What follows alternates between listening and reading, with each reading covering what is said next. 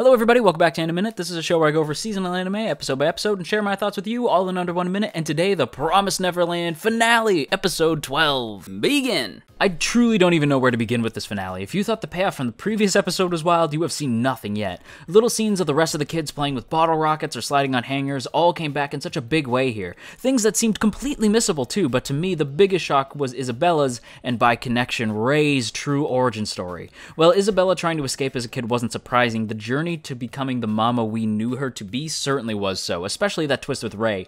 I never saw that coming, and yet at the same time, it makes total sense. Also, can we agree that the song her friend came up with was gold? The OST is far and away the best of the season, but that song in particular was amazing. We already got a confirmation for season 2, but even still, I am going to miss the show something fierce.